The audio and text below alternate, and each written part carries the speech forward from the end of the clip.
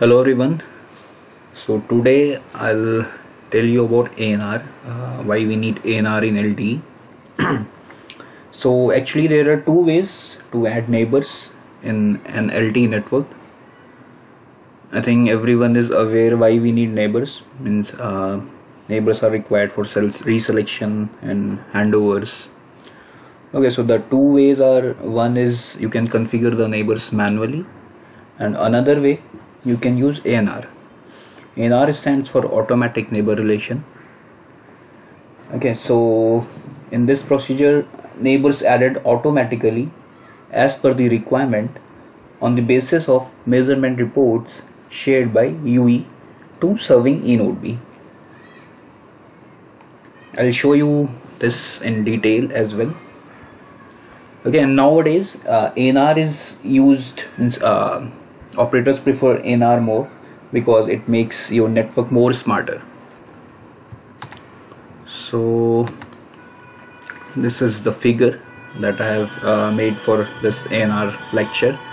So here you can see this is the E node B having PCI 0 and ECGI 1. This is serving E node B.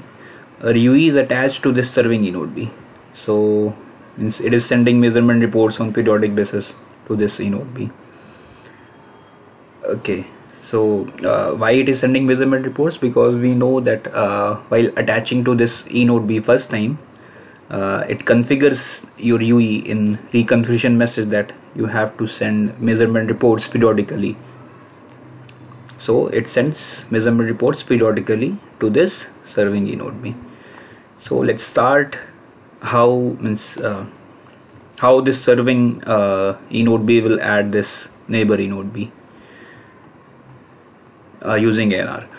So suppose this UE is moving towards this neighbor cell.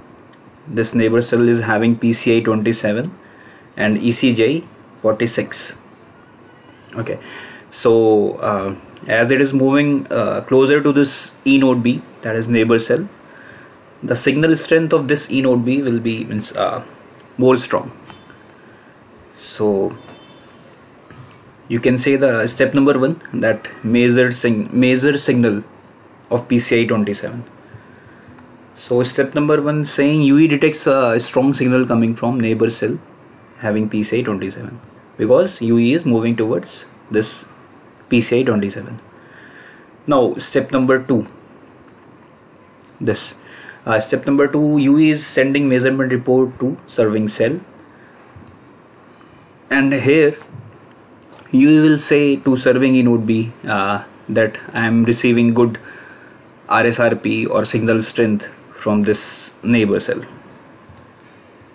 So step number 2, UE sends measurement report to serving cell saying that I am getting good RSRP from PCI 27. Now come to step number 3. Now the serving E node B sends RRC connection reconfiguration message to UE, where it will ask UE to share the ECGI of neighboring cell. Why ECGI? Because PCIs are limited in LTE network. They varies from 0 to 503. Means there are total 504 PCIs available in LTE network. So it's quite possible that two E node Bs have same PCI, but ECGI could never be same for two E node Bs. So that is why the serving E node B is asking to share ECGI of neighbor cell. So let's read step number 3 again. Source E node B sends RRC connection reconfiguration message to UE. Here source E node B asks to share ECGI of neighbor cell. DRX is also configured. I'll tell you why. And if it is a inter-frequency neighbor, then source E node B will configure measurement gap in same message. DRX is configured because when UE will in sleep mode, it will go and read the SIB1 of neighbor cell. That is why DRX is required. And if it is a interfrequency measurement, means if both two E node Bs have different frequencies, then the measurement gap is configured in place of DRX. The more detail I'll share in some another lecture about DRX and measurement gap, how they works.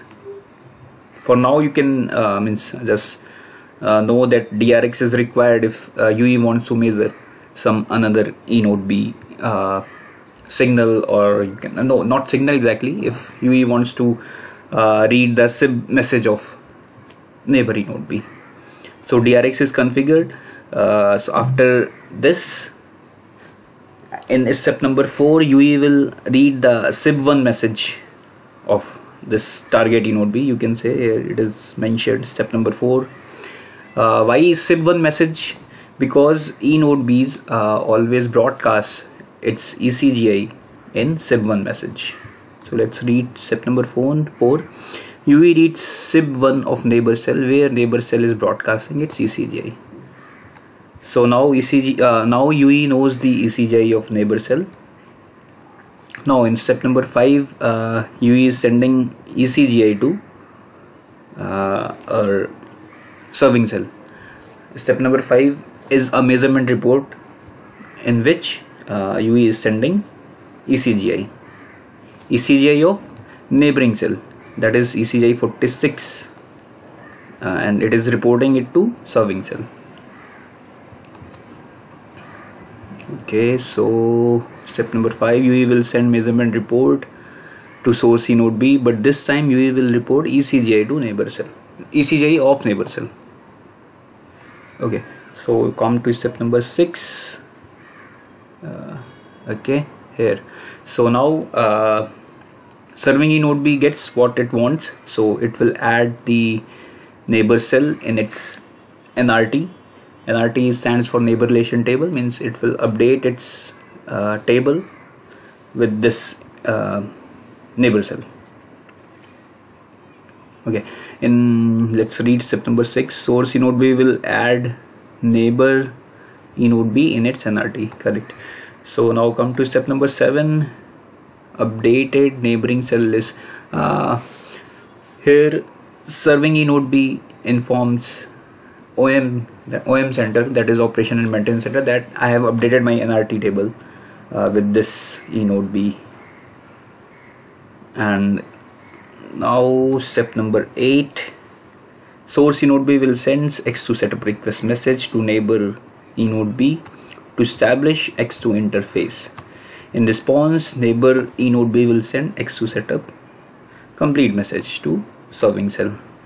So once this procedure is completed, the X2 interface is established between these two E node B's.